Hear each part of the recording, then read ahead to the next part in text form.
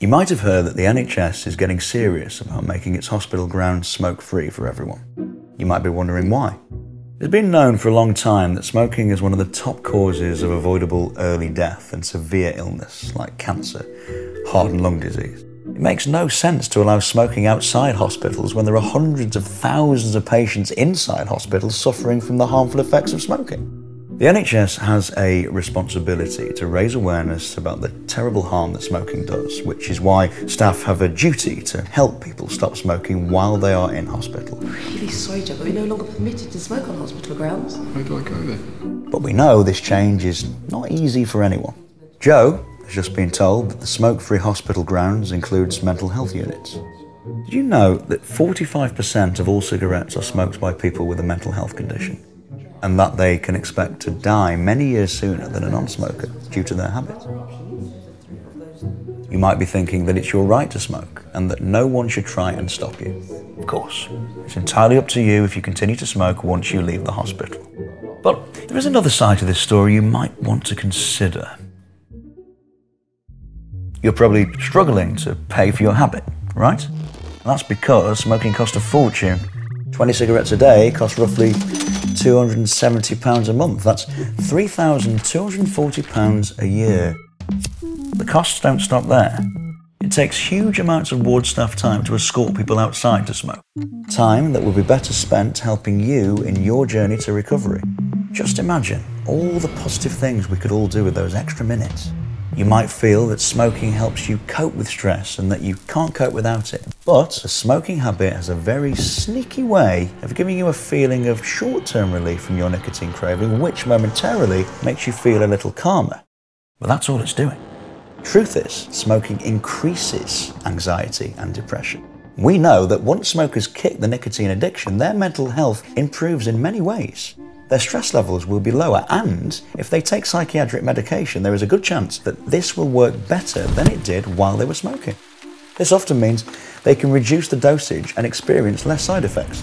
You will be amazed how quickly you feel the positive effects of quitting. Withdrawal symptoms usually only last a week or two. After that, you will begin to feel much better in so many ways.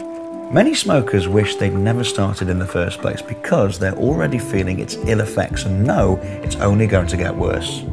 You might have a nasty cough or be short of breath and are worrying about what the future holds.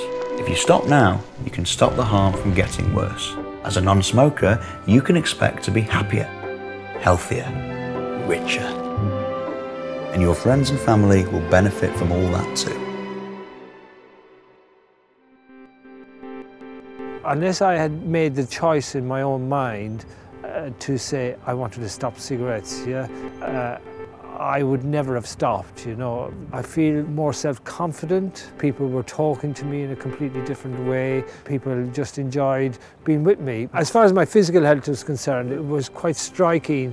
The difference was I was playing tennis.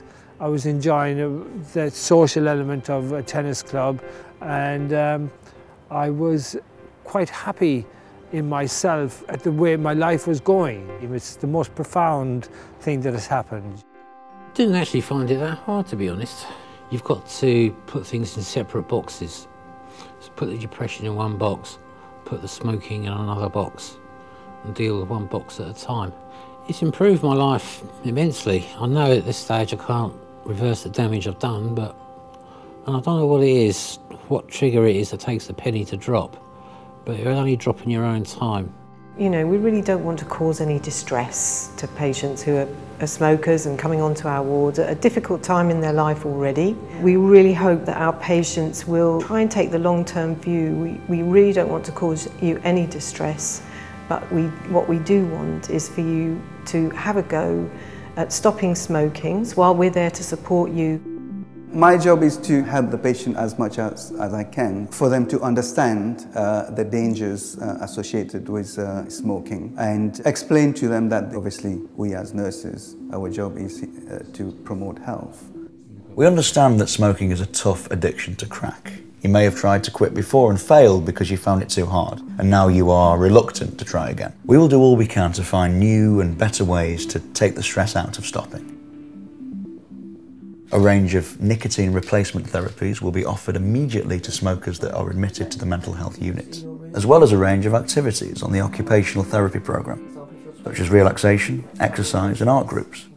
We now also allow the use of certain types of e-cigarettes in single rooms and at many of our units outside the building too. Most experts say that e-cigarettes are 95% less harmful than real cigarettes, and they're playing a beneficial role in helping smokers quit throughout the UK. We also offer a special smoking cessation course at CNWL Recovery and Wellbeing College. It's called the Go Smoke Free course, and it provides extra help for smokers with stress or mental health problems. There are so many different ways that you can try, and we do find a combination of things usually works better. Not just smoking cessation medications such as NRT or even maybe e-cigarettes, but actually all the practical things that you do to change your life in so many ways for the better. If you're trying to stop smoking and you've tried before and it may have been a bit difficult, just remember that it may take several runs at this before you finally succeed. In fact, the average is about 7 times, so never give up giving up.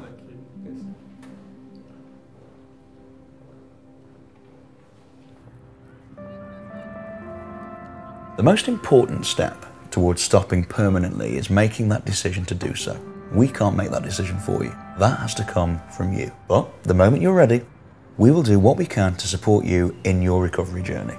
There is so much help and support available to get you through the quitting process successfully. The road to quitting may look long and difficult from where you're standing now, but with the right support, it can be much easier than you think. We can help you get there.